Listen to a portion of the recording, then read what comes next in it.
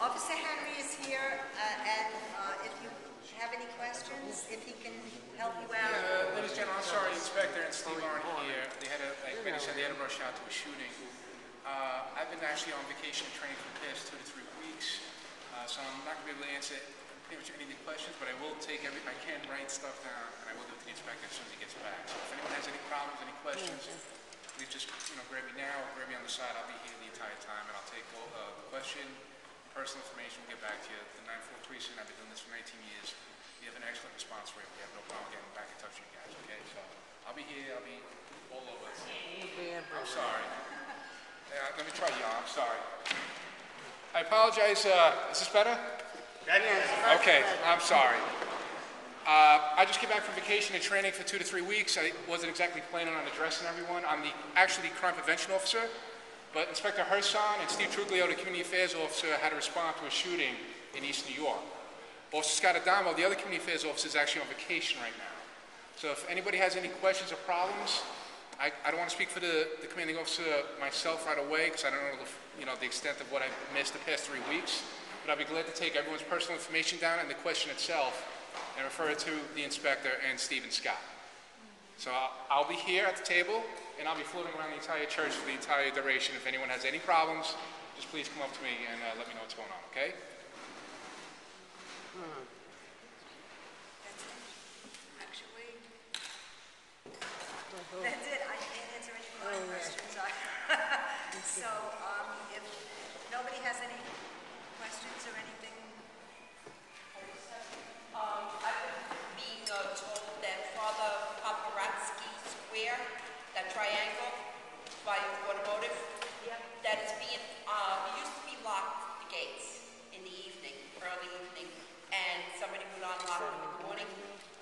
Now, the woman that used to do it was very old, so I guess she passed the keys on, and nobody's locking the gates at night. So we have homeless, quite a few of them sleeping in there and doing their business.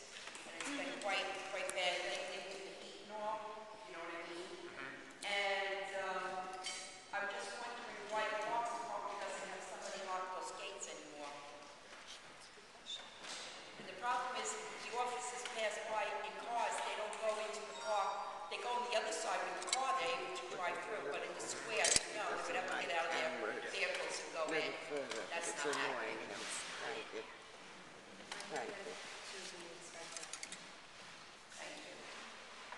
Anybody else have any? Okay.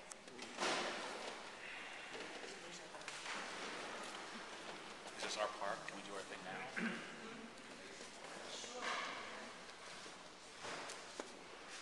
Good evening, everyone. My name is Tom Burrows. I'm the Public Safety Committee of Community Board 1, which is this area. And I've been here the past number of meetings. I know I can't hear over the dog either. It's working. It's just that the acoustics in here are very weird. Anyway, we've come a couple of months to talk about the anti-LGBT incidents that have been occurring in the neighborhood. And we had another one reported to the community board this past week.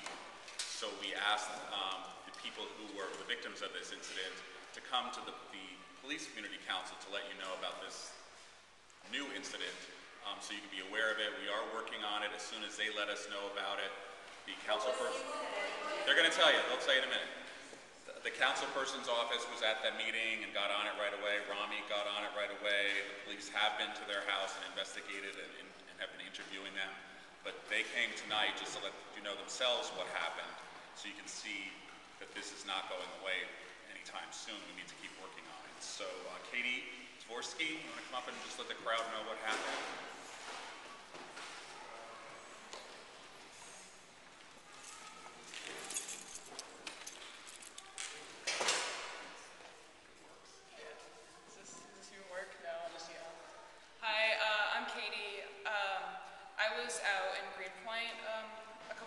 June 10th, I was going out to some bars with my friends Hannah and Camilla, who are a lesbian couple, and we were out walking. It must have been like, I don't know, after 1 a.m., between 1 and 2 a.m., and we were walking from Blackout Bar to Gypsy Bar, and as we got to the corner, a man in his car at a stoplight started yelling out the window at us. His car was stopped, and he started yelling at us like, "What are you? Like, what are you?" And my friend Hannah yelled back like, "What are you?" And we were just, like, we didn't know why he was, I mean, we had an idea of why he was screaming at us, but, so we just, we were just about to walk away when he starts to pull off, and he throws a water bottle out his window at us, like clearly trying to hit us. And so Hannah picked it up and threw it back as he drove away. And so we were just like walking and just like trying to like not pay attention to him, but he stopped his car and turned around and started following us. So we started walking a little faster, trying to get into the bar. And we walked into this bar, and the guy stopped his car, and he had his friend behind him who had followed him in his car, and these two men both got out, and they followed us into the bar, and had been screaming at us as they were driving, like, and so they came into the bar, and we were there, and there was, other people there, but they still came in and, like, yelled at us, like, "What are you? Like, are you a man or a woman? Because I won't hit a woman," and stood out there for a little bit, and the bar owner, got them out of there and, like, had them leave, and they just kind of stood outside the bar, kind of, like, looking at us and kind of trying to intimidate us before they left. That's about it. So, and the officer here tells me he was one of the officers that interviewed you. Yeah, you talked to Camilla, right? Yeah, I came over. Yeah. So the incidents are still occurring. We want people to report them to the police as soon as possible. We also want people to report it to the Anti-Violence Project so we can figure out what's going on and possibly do a public education forum around this issue. The police have been on top of it. There's been detectives that also investigated it. So these anti-gay crimes are not going away, and just need to be very vigilant and be aware of them. So. I was talking to the ex-president. If you see something, to say something, now the new cars displaying all these banners in the back, that incident should be, shouldn't escalate. We're waiting for them. You guys see something, throwing bottles, You ripping sort on- of provoke them. Yes. You provoke them for bad action.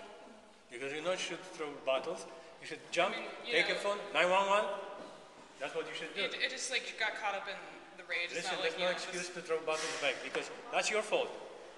when you're in a moment like that and someone's I understand. Now throwing you things at learn harassing you. mistake. Never ever like that. No, Because they you were- provoke. I mean, I know to ignore them, yeah. It's just hard to say how you'd react to Throwing them. bottles, that's Well, we're on it now. Yeah. So anytime you have one, let the police know right away. that's right.